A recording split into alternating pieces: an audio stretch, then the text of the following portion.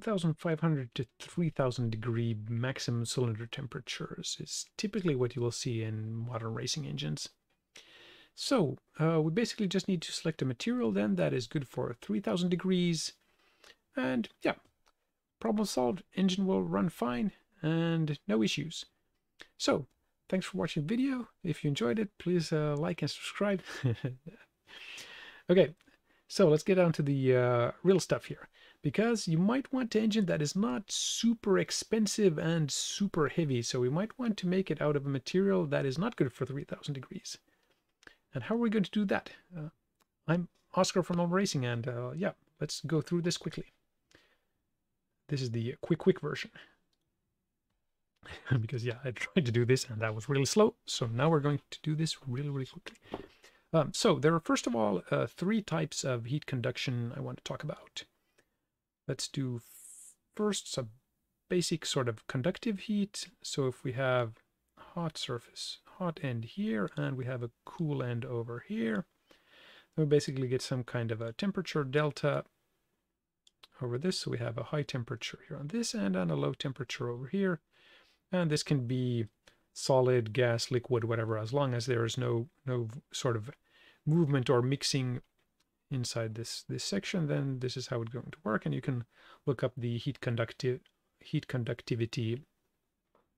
coefficients for different materials in yeah, any kind of textbooks or on the internet. Wikipedia probably has lots of those also, and all that good stuff. Very easy to calculate.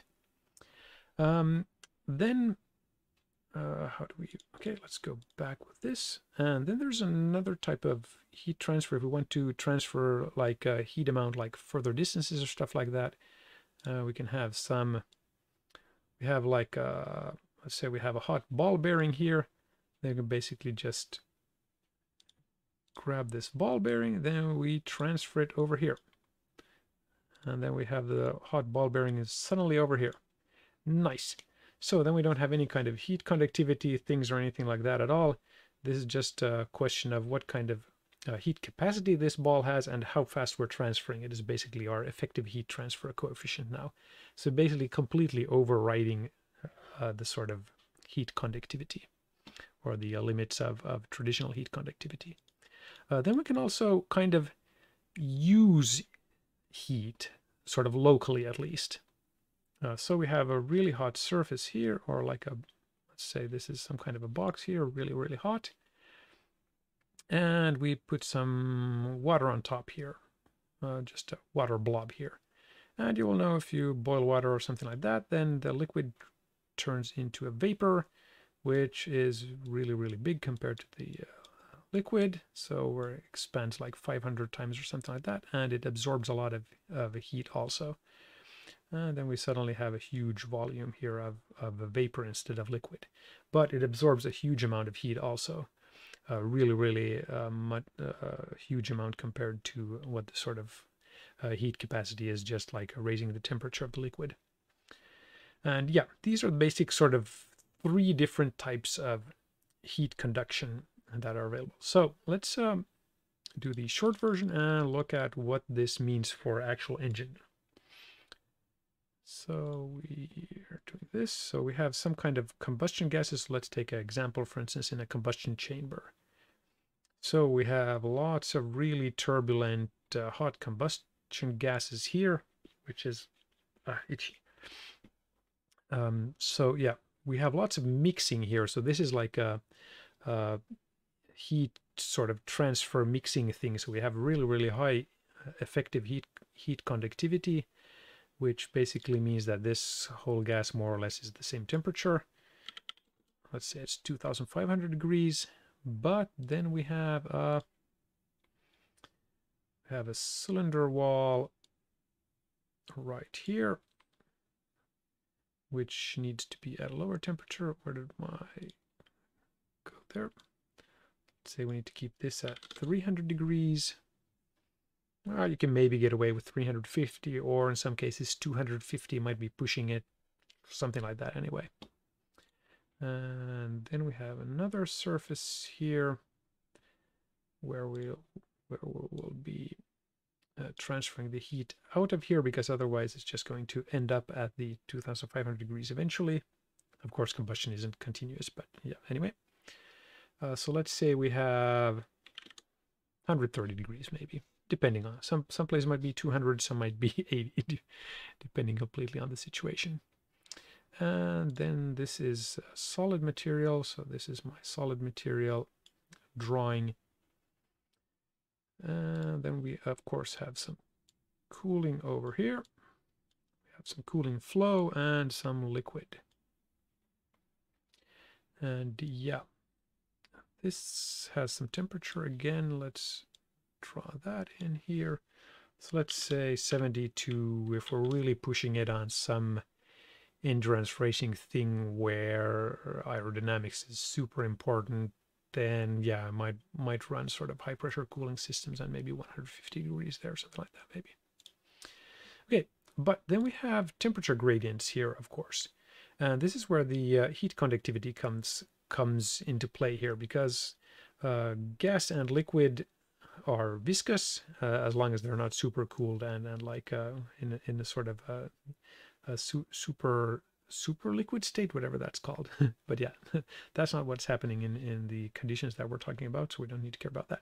So we have a viscosity, which basically means that the gas particles here really close to the surface don't really move around, and they're clinging on to the next particles.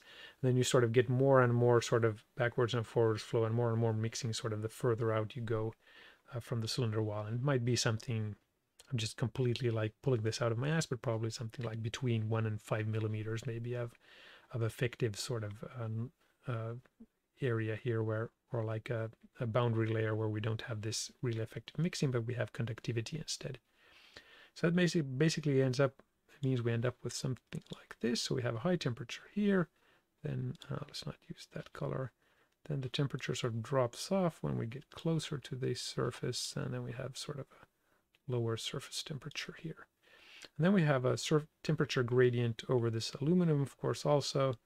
Let's do a temperature gradient like that. This is basically linear. This is not linear because we have a much more conductivity out here than when we have close to the surface. So it's supposed to be like curved, I guess. Wait, or is it curved the other way? Well, something like that anyway. And then we have some gradient here. So we have some kind of coolant here, and then it's cooler out here where we have a sort of free stream temperature somewhere over here. So we have a boundary condition over here also. And this is of course not ideal at all, because this boundary layer here is hurting us really, because we want to run this cooler so that this surface will be cooler, so that we can get more advantage out of this boundary layer here, which will allow our actual structure piece to be cooler.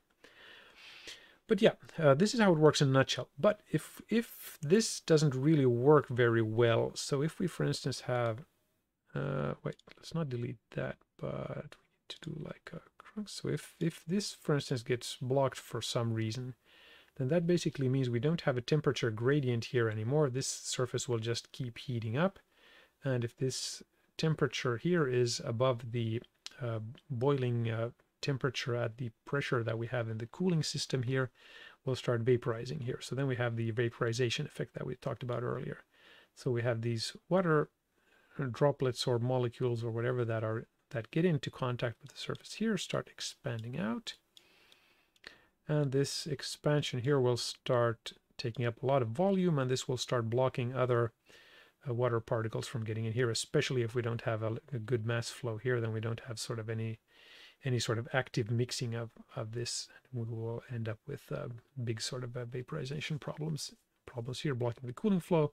And then that basically means that we end up with a really low temperature gradient here, which means this temperature goes up, which means this temperature goes up, and when this temperature gets too high, we basically have structural failures of the engine. So for instance, which is a really well documented case that you can find lots of actual good data on, for instance from World War II fighter piston engines, and probably bomber piston engines also. We're trying to cool the exhaust valve seats, for instance, as much as possible, and all kinds of innovative solutions for that. For instance, cooling this sort of effective temperature here, like by running water injection to cool that down, and have really good data from NECA papers on how many degrees we can lower the exhaust valve seat temperature for amount of coolant used and what kind of the trade-off optimum there is, and all kinds of really good stuff. But yeah, of course, with modern materials, we can run much higher temperatures, and as long as we have good cooling system, we don't really need to care about that. But what does that actually mean then for you, like running a car or designing a cooling system for your race car? So first of all, if you're running OEM factory system, then that will typically mean it has a mechanical water pump, or if not, it will have a ECU that already has the control for a electric water pump figured out. But for mechanical water pump, it will be dimensioned so that you have enough cooling at, for simplicity's sake, let's say 800 RPM, maybe in reality 1200, 1500, something like that.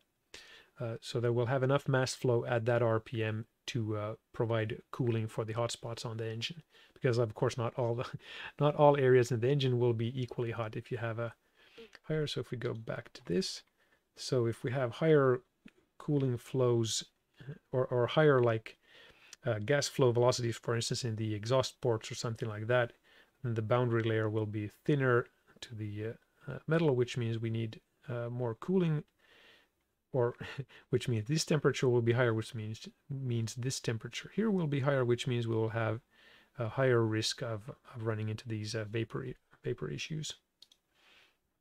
And yeah, so not all sort of areas in the engine will be the same temperature or have the same sort of cooling requirements. But the OEM systems will have that figured out, and they will have a water pump sort of dimension to provide enough flow even at low RPM. And if you're then running the engine at say 8,000 RPM and it has enough cooling already at 800 RPM, then you basically have at least 10 times the cooling power, or might even scale at the sort of RPM to the second power or something like that, depending on how it works, depending on what the inlet to the water pump does, and if the sort of blades might start cavitating at some point of pressure differences, stuff like that, and the inlet to the water pump might start cavitating also. But yeah, sort of ballpark figures means that for OEM systems you will almost always have enough mass flow from the water pump, and you don't really need to care about that. Then there are lots of race engine stuff where the race team is building their whole cooling system themselves. So then, of course, you don't want to run thermostat, of course, because that's one extra component that you don't really want in the engine. It takes up space. You need to have like the bypass duct that takes up space also, and it's an extra component that you don't really need because it might, clamps for that might fail. You might have leakages. It weighs, all these downsides. But so you see some teams, like even really high sort of level teams that are really used to running mechanical sort of water pumps that have all of this figured out, and you don't really need to care about that.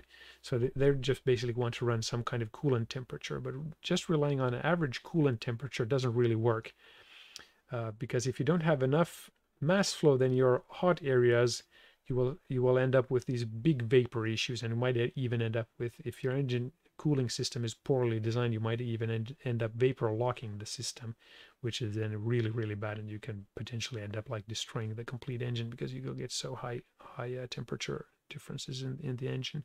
All our engines are designed to be self-bleeding, so regardless of how much vapor is produced, they will still as soon as more coolant comes in, it will immediately fill up, and you won't have these vapor locking issues.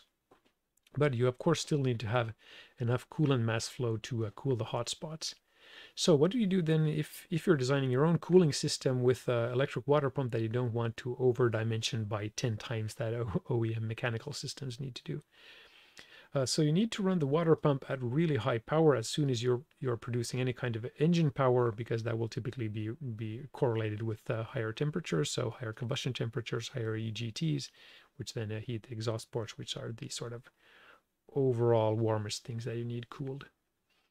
So you need to have high mass flow to cool those. So that means running the water pump at full power. So that basically means that either you then need to run a thermostat, which you might not want to do But if you don't want to run a thermostat, you then need to block off the radiator to basically, if you block off, like, say, half the radiator, then half of the coolant going through the radiator is not going to get cooled at all, and only half of it is going to get cooled. So you can just block off more of the radiator from the airstream flow to adjust your coolant temperature then.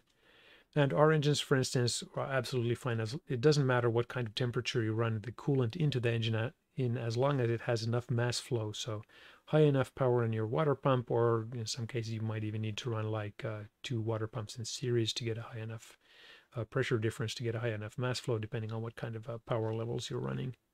But yeah, typically our engine will be recommended to really high power settings. You need to have a really high mass flow through the engines to be able to cool them effectively. But yeah, I think that is overall the sort of nutshell, the short version of yeah, how cooling systems work, how that relates to racing engines, and sort of some of the caveats to building a cooling system yourself and what you need to think about. So yeah, hopefully this helps and keeps you from melting your engine components or overheating alloys and reducing their strength, or yeah, having other kinds of issues with your engines. But yeah, feel free to contact us in case you have any questions. But yeah, until then, see you next time. Bye.